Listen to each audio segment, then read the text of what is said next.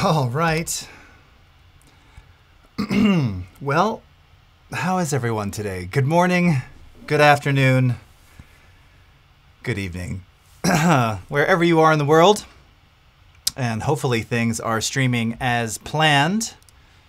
Having some little weird YouTube glitches going on here. So looks like hopefully everything is kicking in just fine. It appears to be that way. So, all right, very good. Well, thank you so much for joining me. My name is Jason Levine, and for today's live stream, we hope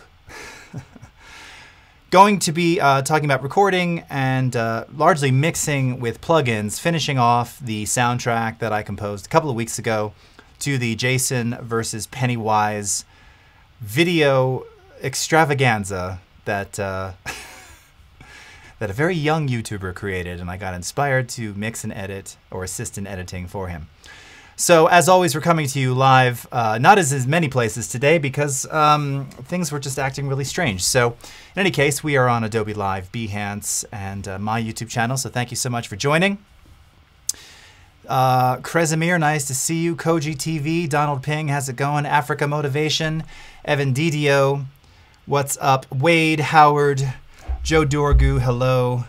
Umakorn Browers, how's it going? Rashida. Yeah, Howard, YouTube glitches unheard of. Yeah, YouTube was giving you all these messages. Unable to stream now, retry. But it was previewing, but I wasn't seeing the preview. So yeah, it's going to be one of those days. I felt it earlier. Okay, so without further ado, why don't we go ahead and kick in. By the way, for those of you joining on my YouTube channel, I will be following the chat over at behance.net/Adobe Live. So if you want to be live in the chat with me, that's the one I'm going to be reading in real time. I'll try and click back where I can, but that's the one I'm going to be following largely for the next hour or so.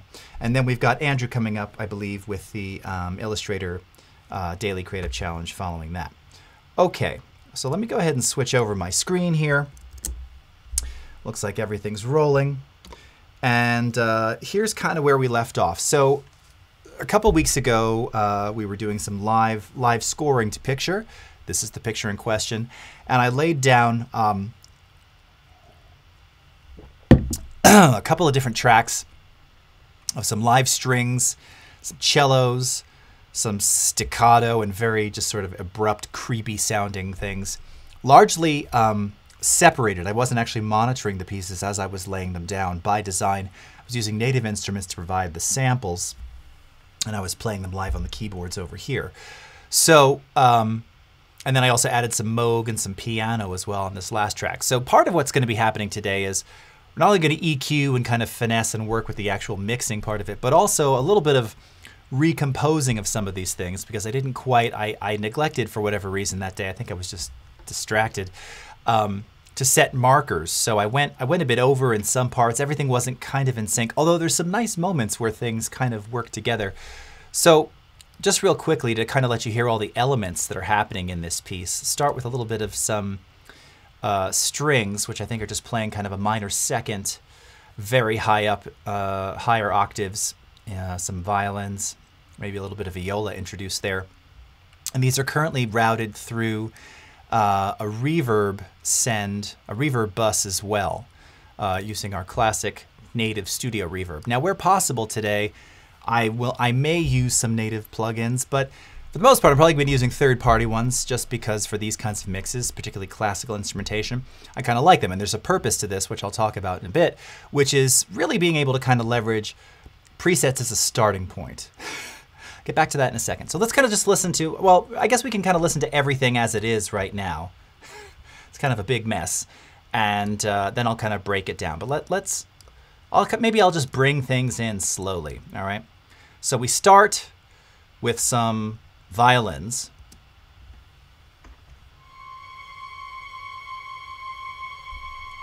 Pretty classic horror. And then from there, we're going to go into some legato cellos and some tremolo.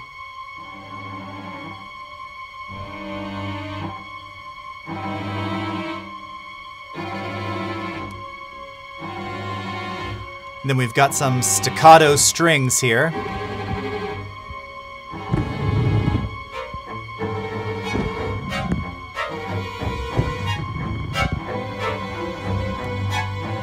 going on? Where's my cheese?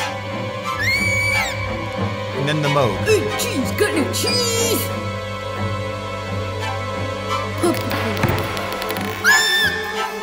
I guess they didn't have any cheese.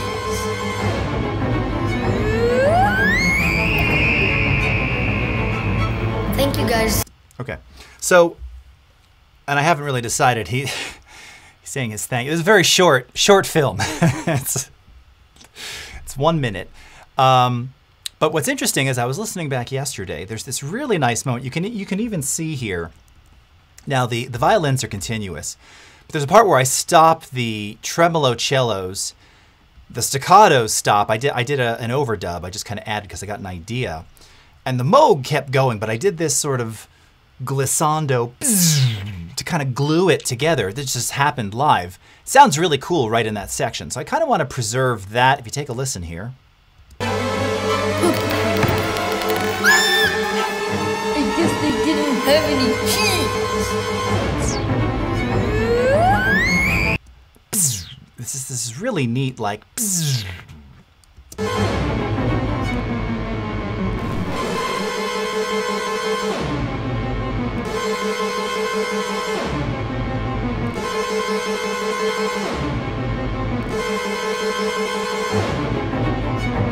And it kind of works.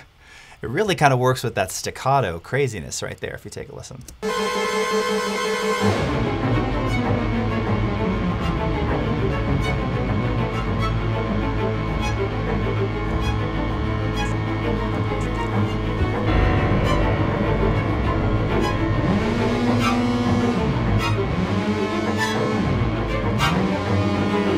Okay. So in any case, we're going to focus on starting with just a bit of equalization and some treatment to these things. And then we'll get into the recomposition. I don't know if we're going to have time for all of it, to be honest. I promised that little dude that I'd have this finished, but as Tim Harden once sang, don't make promises you can't keep. Sorry, son. It just might not happen today. All right, so let's start with the strings. Okay. Now, one of the things you got to keep in mind is when you're using soft synths or virtual instruments, as I did here, even though I'm playing these, part of the brilliance of samples nowadays, you know, and they're individually sampled, every note, every articulation, so that when you play them on a keyboard like I did, you can really be very expressive, and it sounds just unbelievably realistic. But part of what you're getting there, and you can of course disable all of this, but the nature of what makes these things sound so good is that they're already treated. They're already equalized. They're usually already going through some kind of processing, whether it's reverb, whether it's EQ, something. So there's a couple things you have to think about. First of all, you know, if you start adding a lot of these over top of one another, and in this case, because all of the strings came from the same collection of strings. Now you have different string presets. Some are, you know, like 70s Motown. They have, of course, a very different equalization and echo than modern strings versus studio. You know, there's all these different presets that use their own different EQs, compressors, and reverbs. I didn't change the string set. So these all effectively have kind of the same EQ, the same native room ambience and reverb. And because of that, when you start to overdub and add these things over top of themselves, you're kind of clouding up the space. It's not that it sounds bad, but they all kind of have the same EQ curve. And if you imagine, if you're an illustrator or someone in design, it would be like just kind of overlaying the same primary color, but with a slight variation over top of itself, right? Eventually you're just gonna, you know, if you keep doing that with reds, it's just gonna look like a really dark or really intense red, you know? So much so that if you put anything else in there, if it's so intense, you might not see it, right? Conceptually, it's kind of the same thing here. So one of the things that I like to do, because I did take advantage of using whatever spatial reverb was already on there and just kind of the pre-factored in EQ, it's a process to disable all of those things, by the way. Is we want to just kind of be careful that we pay attention to really what are we trying to bring out in each of these samples. So this is already going through a reverb bus. I'm going to mute the reverb bus for the moment, and maybe I'll take the video and stick it back over here. I'm just going to reorganize our panels a little bit and give me a little bit more working area inside of the mixer here. I have to say, I really enjoyed the way that we've kind of retooled Audition's UI. Start with those strings, and let's just kind of take a listen to what these sound like raw. And again, it's key to emphasize that right now we've got the reverb muted, so we're just going to hear the native strings by themselves.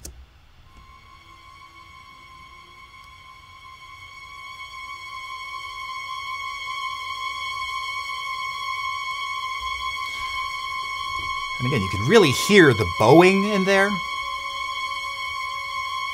And I'm just going to do this. I always do this for the stream. I'm going to stick a little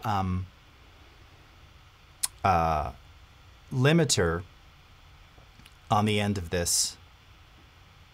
Let's do ultra stereo, just to amplify over the stream, because obviously I'm not going to mix all of these things equally as loud. But let's do ultra shaping. Let's see, with threshold of -10, that should give us some nice amplitude. Let's see here. It's just going to make everything a little bit louder for you.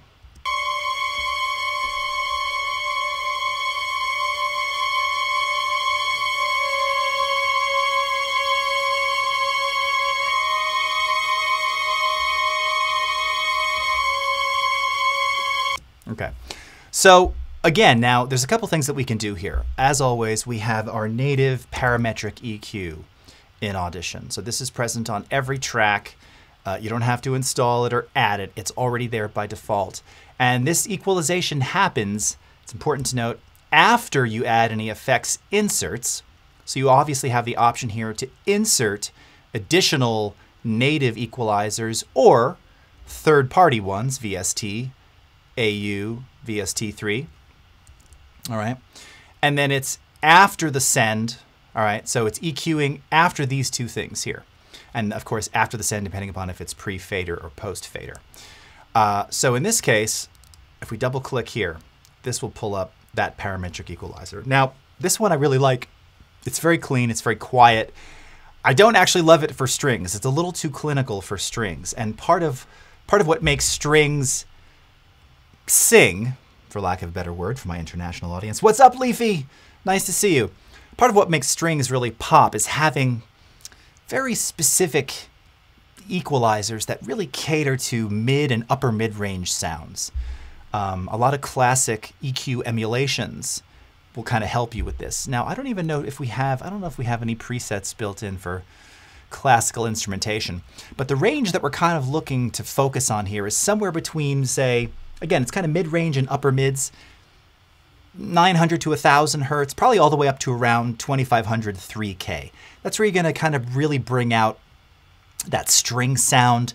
And again, just a bit of that. You want to be able to hear the bowing, right? So let's just start with this and take a quick listen here. All right, wind it back a little bit, and if it's too loud, let me know. A little loud for me.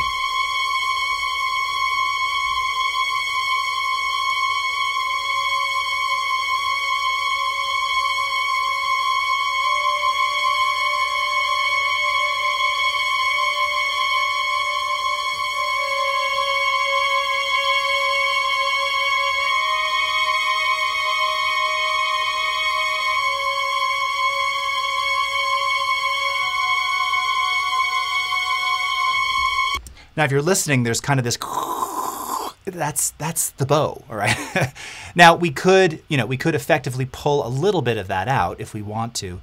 What you can see here is that I've just raised this by about 4 decibels at around 2,600 hertz with a Q value of 4. Your Q value, of course, is your band width. The higher the value, the smaller the bandwidth, meaning that you're affecting fewer of the frequencies on either side. The lower the number, the wider the bandwidth, meaning that you're affecting more frequencies to the left and right. This is effectively your center frequency. So if I wanted to widen this and really kind of accentuate more, if you're taking a look on screen here, you can see that as I adjust this, right? So smaller numbers, this would be like if we're trying to really eliminate a buzz or a ping or some kind of weird, like a ring on a snare drum.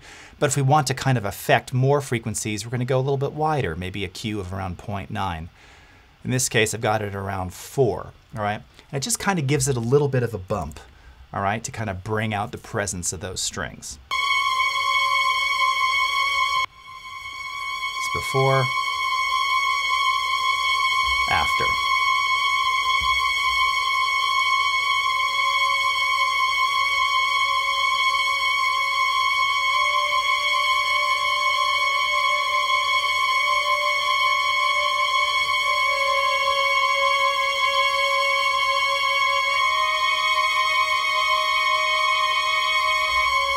All right, so that sounds okay.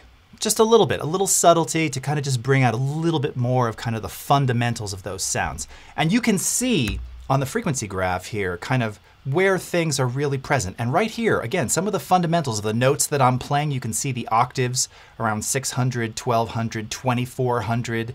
Again, here's kind of another harmonic in there of around 3K. 4,400K, give or take. So you're really seeing all the harmonics that are being affected here that are present, and that's what we're accentuating. So we're kind of using a combination of looking and listening, all right? So this works out nicely. Now, what's going to change this is when I send this into the reverb. Now, in this particular one, I wanted to use kind of a darker hall. You can see you've got a nice long decay going on here, a little bit of reflection, and I'm rolling off everything above 4,000 hertz. So I don't want it to be super high-endy, like cut your ears, like sounds like slicing. I want it to feel a little bit darker. We're not reverberating anything below 300 hertz, so no bass frequencies are reverberated here. We're damping the whole thing. So again, we're softening some of the high end there, and we're allowing it to diffuse. 70% is kind of pretty standard for classical instrumentation. And because I'm using this as a pre-fader send, meaning that I'm sending the signal of these strings before the fader to this reverb, I have independent control of the dry signal on the fader here, all right, and the wet reverberated signal here, okay?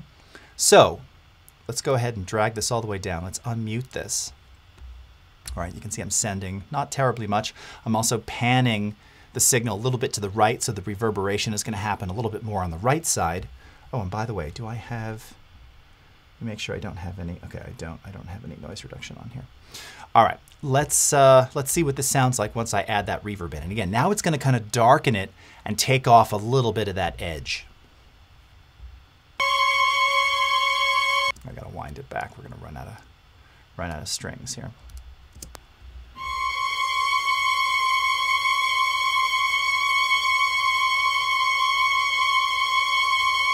All right, now let's pull out the dry signal.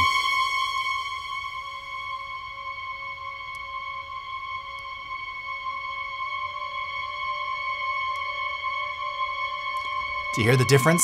Now we've kind of created this like dark, creepy pad. We can bring in some more of the direct sound.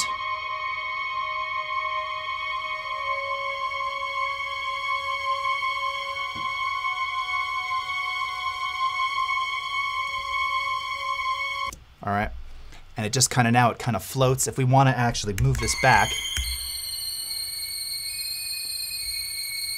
let's see how it works a little bit more with the panning. Oh, what's up, Scott Belsky? You're only just hearing strings, Dad. These little violins. It'll get really interesting once we bring in the tremolos.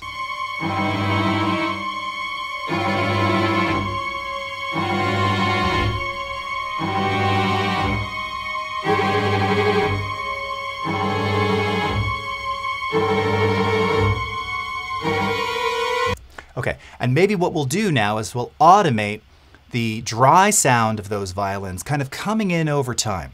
So again, we kind of start, it's a horror short. So I like it where, you know, you're not getting any of the direct sound originally. Let's unmute this. And then slowly start to bring the fader in.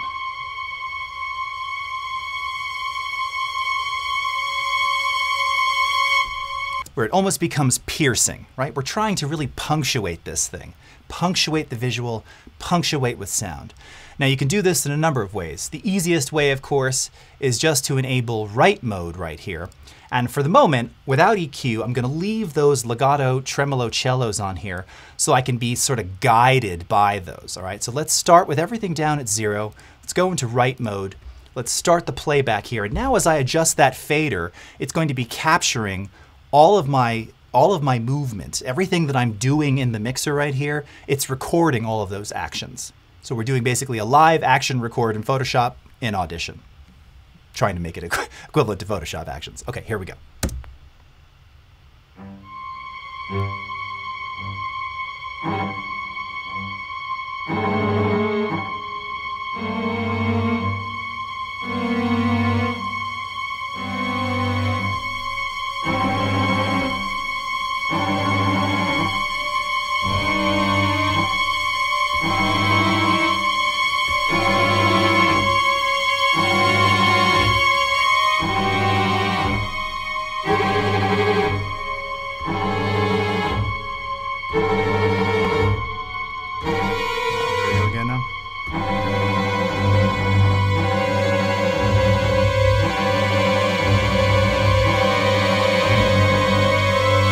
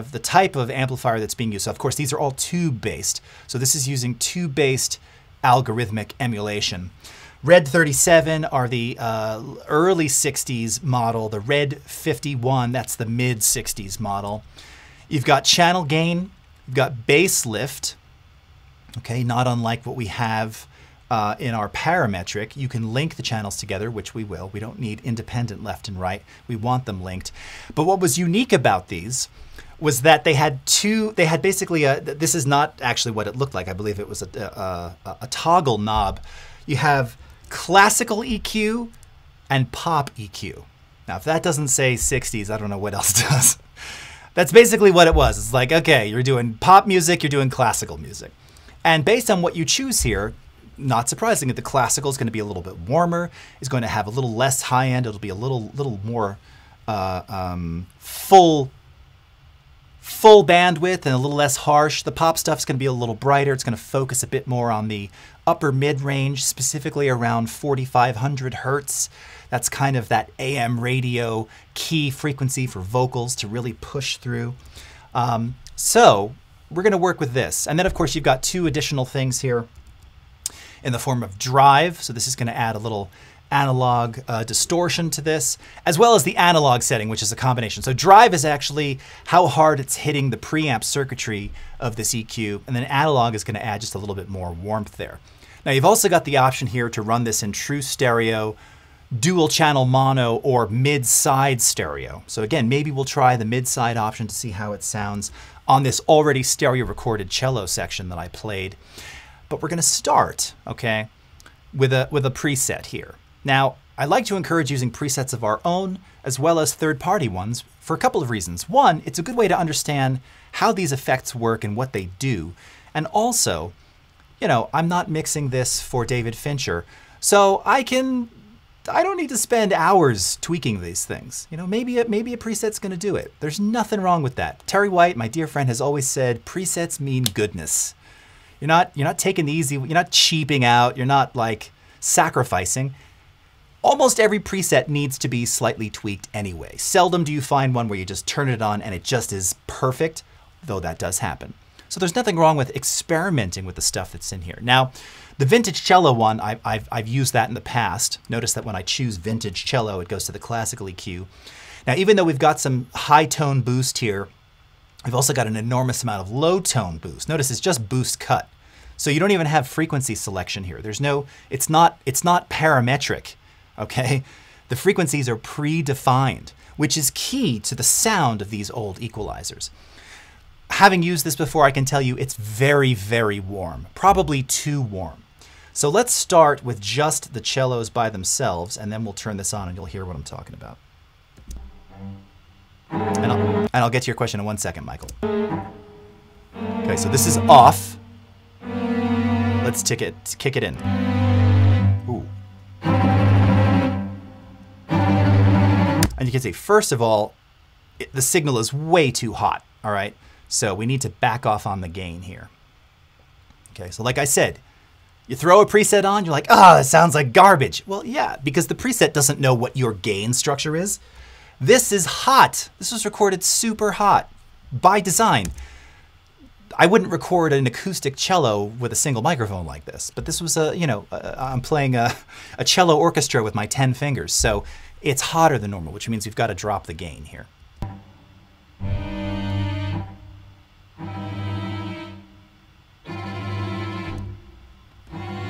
Better.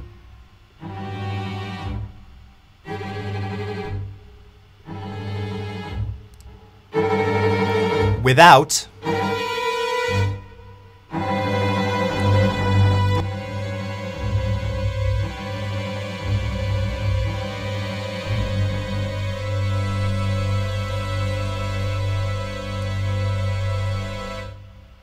Okay, so right away you can hear that we lose a lot of that upper mid-range definition, right? Kind of the nature of these kind of styled classical EQs. You can see it's using just a little bit of drive, no additional analog setting here. We're pushing this thing through these two preamps, and you can hear it. You could hear when it was by the default setting, it just got very crunchy. We were effectively distorting the tube circuitry, which can be nice, not typically so nice for a cello ensemble. Now, bass lift is just that. It's effectively, if you can kind of see it in the graph, we're going to eliminate some of that bass, right? Think of it like we're rolling it off, all right? But it's got two different settings here, which are going to characteristically change how it handles the bass. Now, if you're using something which is playing in the lower octaves on a cello, I tend to, unless it's playing something that's meant to be like a bass note, I tend to roll it off as well, because it's going to leave space for other things. Now, in this particular track, the only other element that has any kind of bass frequency going on is some of the Moog stuff that I was playing here. And you can see it, again, via the frequencies here. We've got some nice peaks at around 160 hertz. This is our low frequency information. Obviously on our original strings here, no bass whatsoever, right? I'm playing high up in the octaves. And similarly, if we go to like the staccatos, now I am playing some low staccato notes every now and again.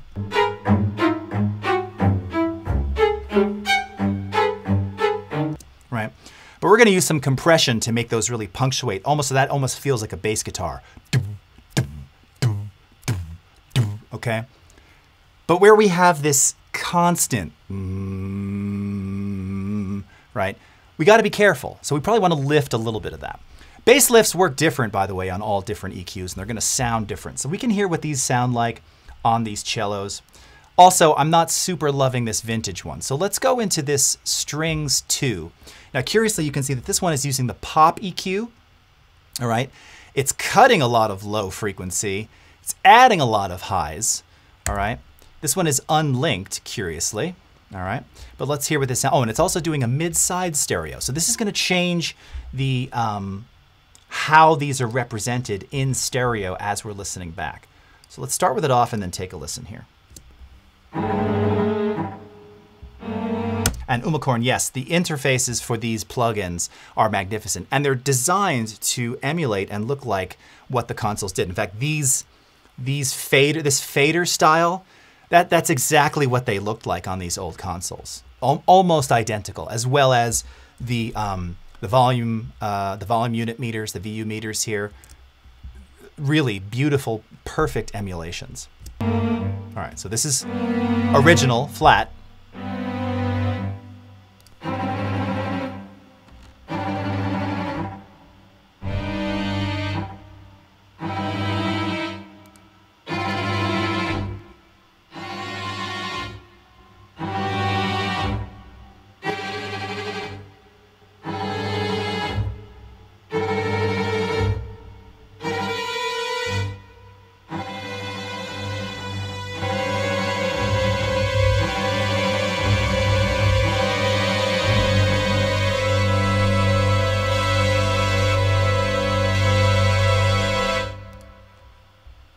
Give it a sec.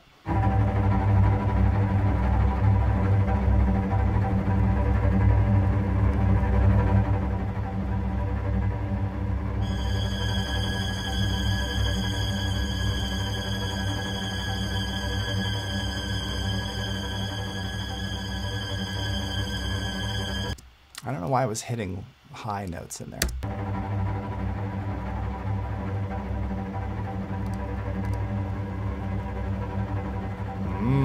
Mid-side. Now let's bring these other strings in.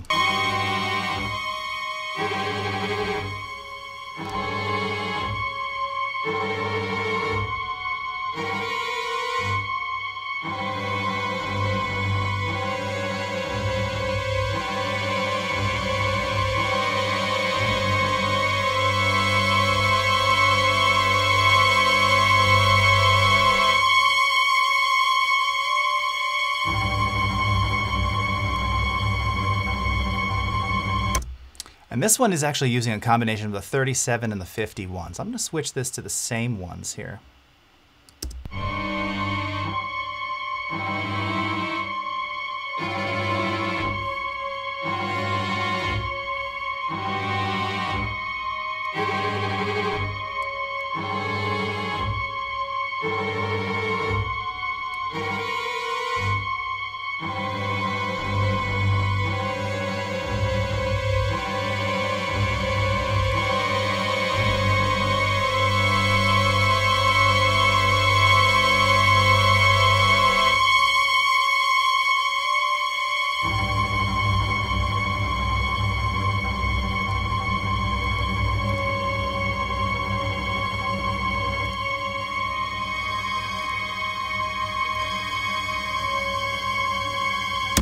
Yeah, see now here in this case, when I'm going to the lift, we're actually accentuating some of that. And when we go to the pad, we're flattening it out. So based on the different, if we're using the 37 or the 51, there's a different characteristic. The 37s have a more early 60s kind of sound. They all sound a bit more mid-range. You know, bass was always a thing that you had to be very careful about because you didn't want the stylus to bounce when they were cutting vinyl. If you put too much bass on a record, you know, whether you're using pizzicatos in the case of classical or electric bass guitar, there was too much accentuated bass, the needle could actually skip. So by nature, a lot of these things just had these very intense kind of roll-offs, which is also why you're not choosing frequencies here. They were sort of predefined for you. This is sounding pretty good. I like that it's kind of mid-rangey and it's leaving some space.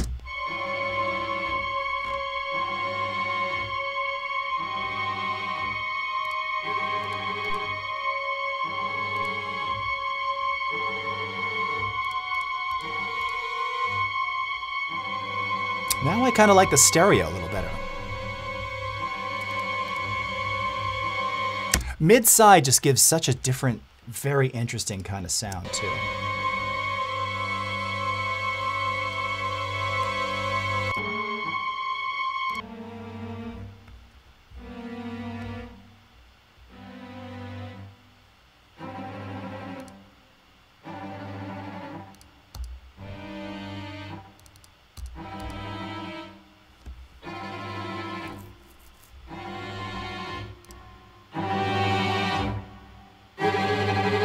So we're not going to use any lift at all.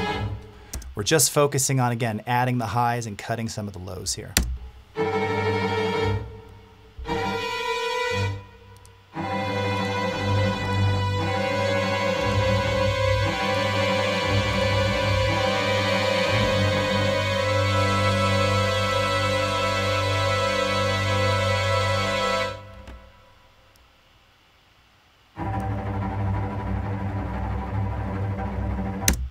Sounds really good. All right. Noor, it does look like a cockpit of a very old plane. Okay. All right. That's sounding pretty good. Now, the other thing, like I mentioned, that I would probably use on here, post-EQ or pre-EQ, the thing is, there's not a huge amount of amplitude variance. So I don't want to kill this, although this actually looks to be a little hot now that I'm looking at this. I wonder if I distorted this at all. And I did. So you can see I've actually got some clipped samples here. Our peak, while it says 0, my sound card was a bit forgiving here, but we actually have some clipped samples. So just a quick way to remedy that, if I just go to -1 here and drop this by about a decibel, all right, we can eliminate that. Now, a better way, a more effective way to repair if we lost any transient detail in that process is to go into diagnostics. We're going to go into the declipper, going to restore normal, okay? Scan it. It's going to find these sections, and it tells us there's actually 223 problem areas. Let's go and repair this, okay? Now, you didn't see much of a change, but what it just did is it kind of repaired those transients that peaked theoretically above 0, causing those clipped samples. And now if I just drag this down, you're going to notice something different, all right? It's not flat-topped anymore. We actually still see peak information. All right, let's do this again so I can show. This is a really good, this is a great learning lesson here. All right, so we've got clipped samples, okay? So you might think, all right, well, just drop the amplitude. Okay. But what happens when you do that is you can see that we're still effectively digitally clipped. All right, we've got the army haircut going on here. All right. So these transients, even though this is consistent, it's modulating, it's shifting over time.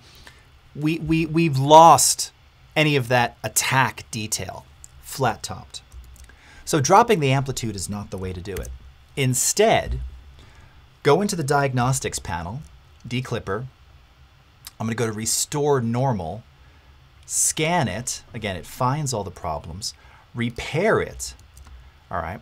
And now, if I simply drop the amplitude, all right, and we'll bring it just completely within range. We could also just normalize down to say 0.5 dB, half of a decibel below 0.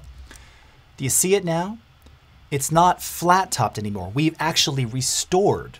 We've fixed these digitally clipped transients. Now, that may not seem very significant. It is.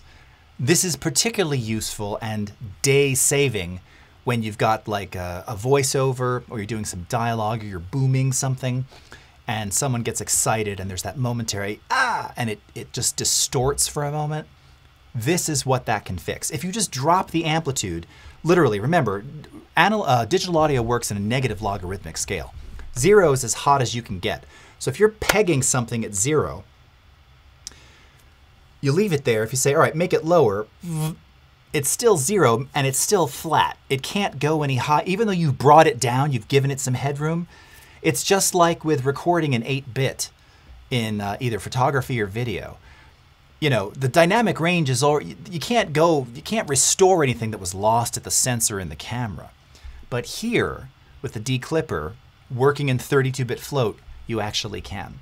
All right, now this is a 24-bit native file anyway, but the point is we were able to restore those transients, right? It's going to sound better. It's not going to have that same crunchiness anymore. I'm going to go ahead and save that as a destructive change, right? I didn't want that to be oh, and actually, I can see I need even more than that. Hold on.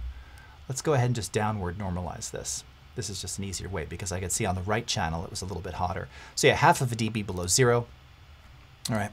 And now what you see is there's two transients in particular that were kind of throwing this whole thing off. So this is something that we talk about a lot, right? Because of these two little articulations and their low frequency. I'm playing something in the bass hand there. This is not allowing us to have quite as much amplitude. So while the respectable level, this is kind of peaking around -4 here approximately, is okay, I might want to attack or fix these little sections right here. So there's a couple of ways we can do it. A really quick and dirty way that works, and you wouldn't hear this, so it's going to be, you won't perceive any real change in amplitude, is just by limiting just this little section right here to a specific decibel value. And let's go to the next closest one, which is around -4. So I'm going to go in here and choose our hard limiter. I'm not going to add any boost. Go into -4 and apply. And just like that, we fixed that. Let's come back into this one here. We're going to do the same thing. Repeat the last command. No boost, -4. And we'll do the same thing right here. All right. Maybe one last one right there.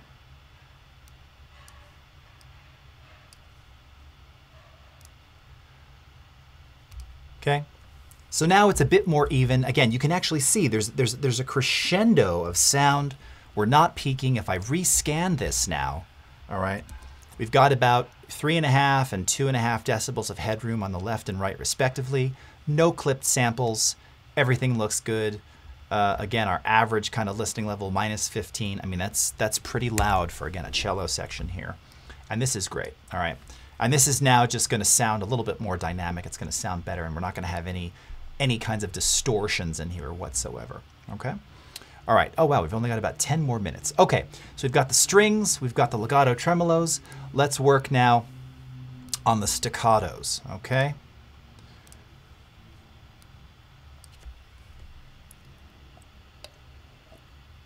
Umacorn, that's helpful. I had some clip tops before with an audio file and had to use it as is because I didn't know how to fix it. Oh yes, yes indeed. And that's the thing, you know, diagnostics, it's not going to solve everything. It's not going to fix everything. But in many cases, within about 10 or 12 dB. So if you're attack transient, and by the way, if it were continuously loud, like that Moog, you know, if you had that kind of a sound, 12 dB clipped for 3 seconds, it's likely not gonna fix that. It's really for those like short attacks. In fact, here, let's see if these staccatos have, yeah, so look right here. Again, this is where Amplitude Statistics, I use this panel so much because it's so valuable.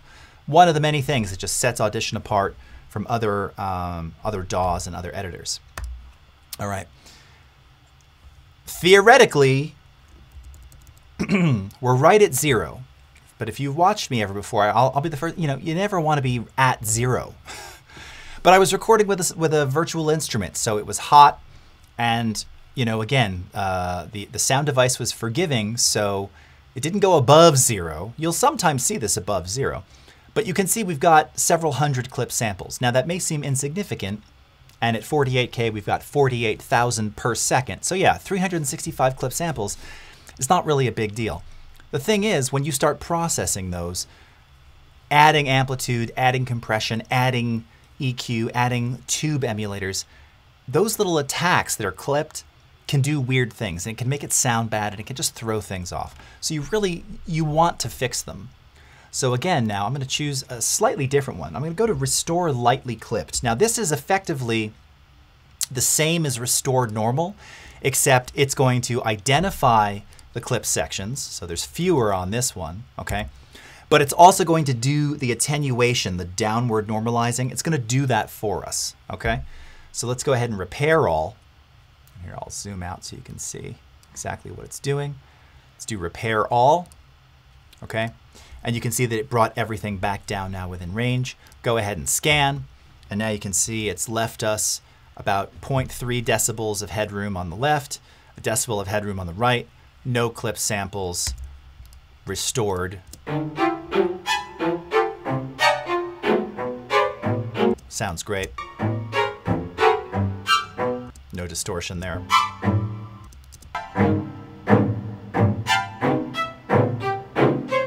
All right, sounds really good. Let's save that. Now, and I know, without even having to audition it, this was an overdubbed piece right here. This has probably got the same problem, and sure enough, it does. All right, several hundred clip samples. Let's go into scan. Let's repair all. All right, same thing. Now, I'm not going to squeeze these down because these are really meant to be punctuated, and we're going to be able to control those changes in dynamics with compression. Let me go ahead and save this. All right, looking good. And now let's go into our mixer. Oh, did I close the mixer view? I guess I did. Oh, it's right there. All right, and let's start with a little bit of compression on this. All right. So again, now for this one, lots of options here. We have multiple compressors that we can use. Again, this type of audio compression is used to control dynamics, right? So if we really want to punctuate those, they're already pretty punctuated. I'm playing them staccato, short, not legato, long. So very short. So it's already punctuated. But if I want to accentuate and really punctuate those attacks, we're going to use a compressor. Now, of all of these, I would probably say the multiband and the tube modeled are the best for music. Dynamics processing is pretty good. It can get a little confusing. I'm not going to go with that one. So let's do the tube model compressor for right now. All right. Very simple adjustment here. Again, we've got our input metering, gain reduction metering, and then 5 standard settings: threshold, output, attack, release, and ratio. That's it. All right.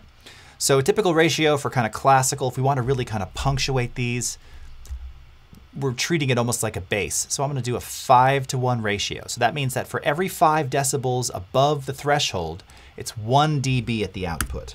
All right. Which means that we got to see this meter right here light up at least 5 or 6 to know that we're even compressing. So we've got to adjust that threshold accordingly. That attack is kind of fast. Let's do around a 28 millisecond attack. And we'll do about 150 millisecond release. All right, and let's take a listen and see what we got here.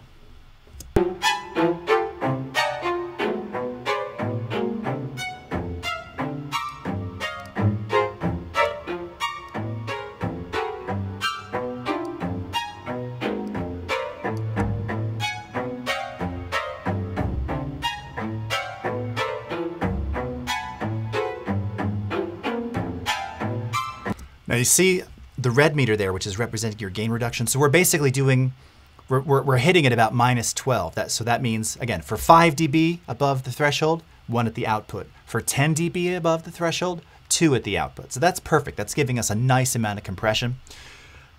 I was adjusting the release time because I want it to recover before the next note. So you can see I guessed around 150. We want to be around 136 so that each of those things doesn't linger. If you use a really long release, it's just going to kind of squish everything and it's not going to feel as punchy. So a faster release time, in time with the music in this case, is going to keep it kind of almost pulsating, almost pumping, all right? This is the effect we want. And then I'm using the output gain here. When I was turning it on or off, effectively with good compression, you want the output gain after compression to be the same. It should sound the same at the output. If you want to give it a little boost though, to really, again, really punctuate those attacks, give it a little bit more. Compressors are basically glorified amplifiers. So let's keep listening.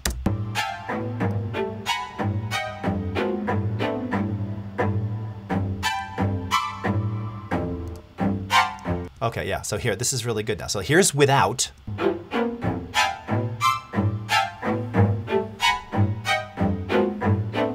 It sounds good, but it's just kind of flat, right? It's sort of very linear. Listen to it now with this kind of accentuated compression.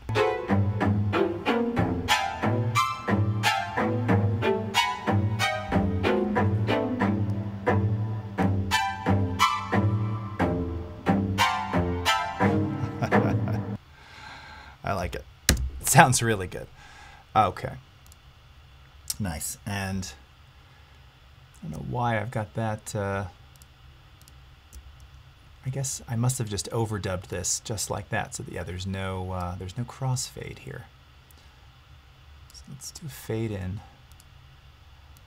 Let's fade this one out.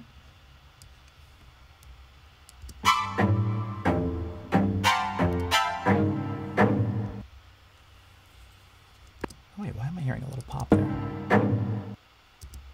Weird. There shouldn't be any popping there. What is that? Okay.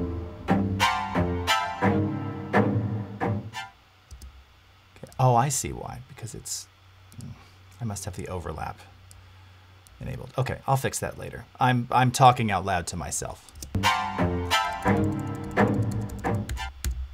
we go.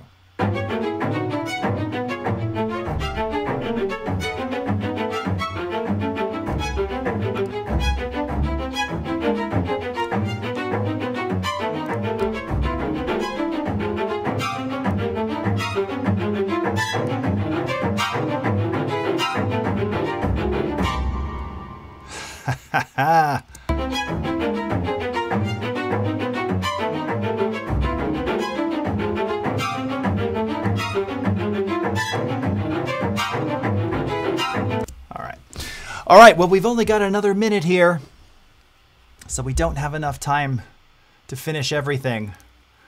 Let's keep the Moog out, but let's hear what we got so far, and I'll send you on your way. All right, let's take a look here. I was going to try and do some... All right, you know, in my last minute, let me see if I can do this. All right, so I'm going to quickly make a bus and send all of the music to this bus, all right? So from the output, I'm going to send legato there. I'm going to send staccato there. Let's keep the Moog out of there for right now. I'm going to send the reverb there. And that's everything. Oh, and these strings there as well. Okay. Yes. Okay. Yes. And then on this music bus, I'm going to add one more compressor. In this case, I'm going to choose my SSL comp stereo because I want to use this as a sidechain. So when the dialogue, when the person is talking, it's going to drop the amplitude of that music a bit. Now I don't have the time to go into all the settings here. I've made a little preset called Duck the Voice, which I'm going to leave right here. And then on the dialogue track under Send 1, I'm going to turn it on. I'm going to choose sidechain like this. All right. Let's bring up the level here like that. Turn this on, and then let's hear what this sounds like. What's going on? Where's my cheese? Hey, cheese, got no cheese!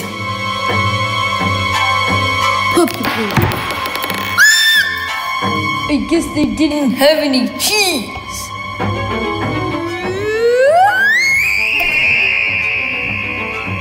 Thank you guys so much for watching this video. So this is the equivalent to ducking, right? But we're doing it via a sidechain. So I'll get to talk more about that another time, but coming up next, we've got Andrew with the Illustrator Daily Creative Challenge. So until then, have a great weekend. Have a great rest of your morning, afternoon, evening, wherever you are in the world, and we'll see you next time. Thanks for watching, everybody. Bye-bye.